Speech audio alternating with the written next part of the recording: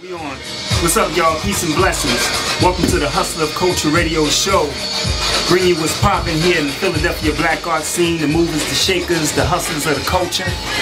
I'm your host for the next hour. I go by the name of E. Muhammad, aka E the Poet MC, aka Edgar Allan Yo. You know what I'm saying?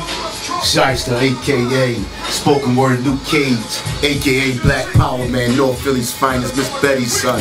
Love you, Ma. See, your intro a little bit more aggressive than mine, brother. It's just my nature, brother. You know what I'm saying? North Philly, Baltimore, you know you brothers is calm down there by the harbor. Like all that water looking out there, y'all can just look out and be calm. It's hard to be calm when you looking across the street from a bar in a Chinese store. I got you. Again, for those who just tuning in, I'd like to welcome everyone to the Hustler Culture Radio Show, coming to you live at blazing267.com.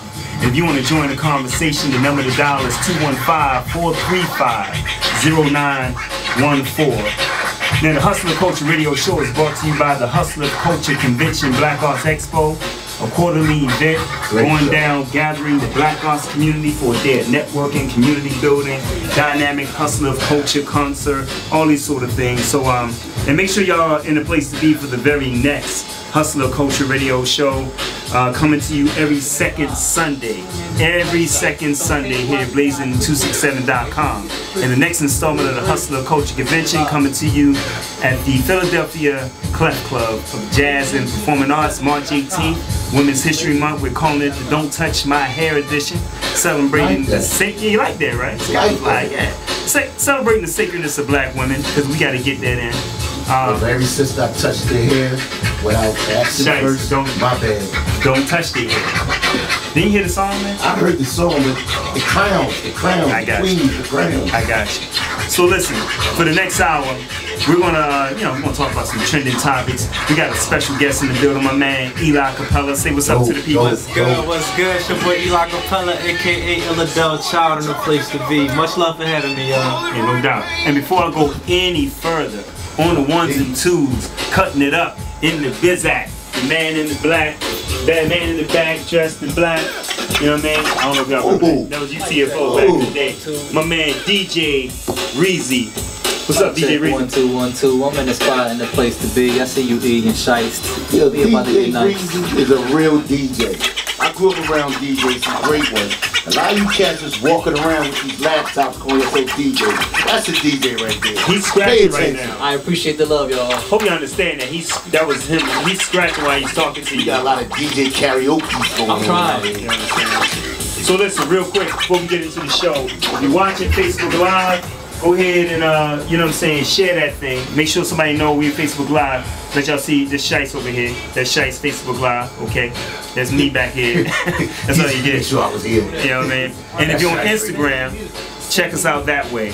But if you want to join the conversation, I want y'all to call in 215-435-0914. And if you got the, what's that, the TuneIn app? The TuneIn app, if you want to join, have a live chat, you know what I mean, just go ahead and press that live chat thing, you know what I mean? So check us out real quick. So we're going to talk about a couple trending topics, man. There's a couple things that's going on. Always something happening. You know what I mean? Always something happening. And we got to talk about these things. Moments. You know what I mean? One, Dr. Umar Johnson. Brother Umar, Dr. Umar. You know what I'm saying? We won't talk about it. Matter of fact, you know what I mean? Because, you know, Dr. Umar, you know, one of the leading respected black voices, you know what I mean, in some of these, you know, what they call conscious community circles or what have you. You know, he called himself the Prince of Pan-Africanism. You know what I'm saying? That's a serious title to bestow unto oneself. You know what I mean? And you know, that's I'm not really having a problem with that. Because if you know you put that title on yourself, just gotta live up to it. If I'm calling myself King Shice or King of Philadelphia, that only means I'm of service to my people.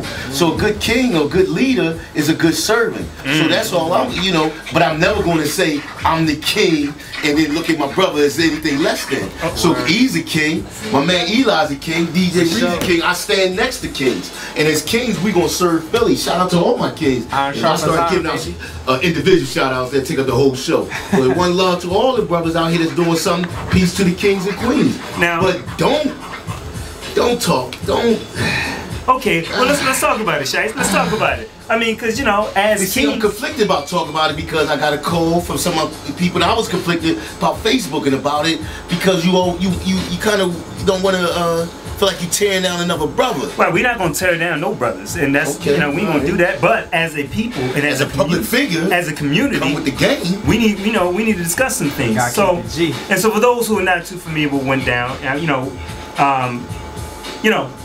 brother had some words for another brother. That's another quote unquote leading voice, and I'm putting these leading voice things in quotations because it's I keep saying air quotes. You know what I'm saying? It's for whoever's into that sort of thing.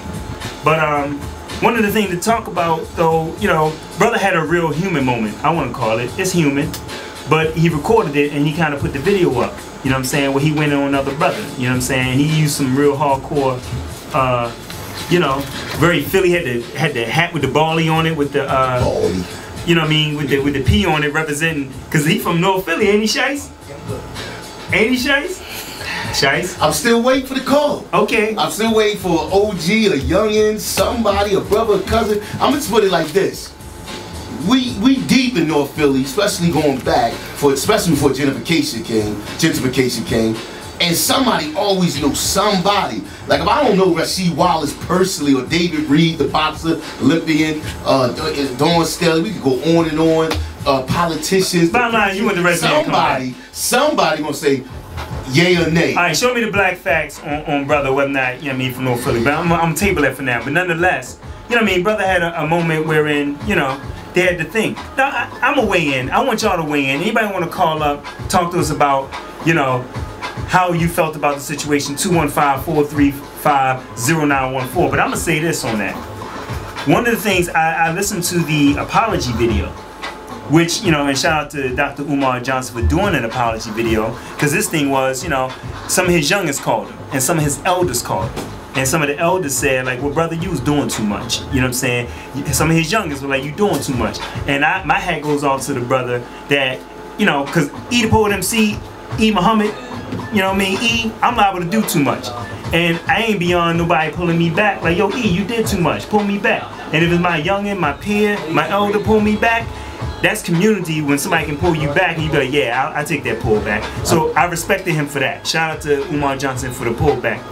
But one thing he said in the video, this is what I want to talk about. In the apology video, it was a great thing that he did. Though he apologized for doing too much, if you will, he put us on blast with the aspect of how fast everyone shared the negativity. For the record, I wouldn't share it. Couldn't share. I spoke on it, but I wouldn't share it. And I did share, the apology. Right. I did share the apology and what it was a weak apology. And we know that. I mean, well, before we get to that. No, let's get back to what you said, him having a human moment. We all gonna have human moments and flawed moments, but let's record it, upload it. Track records leading up to these moments. If it's isolated in a box.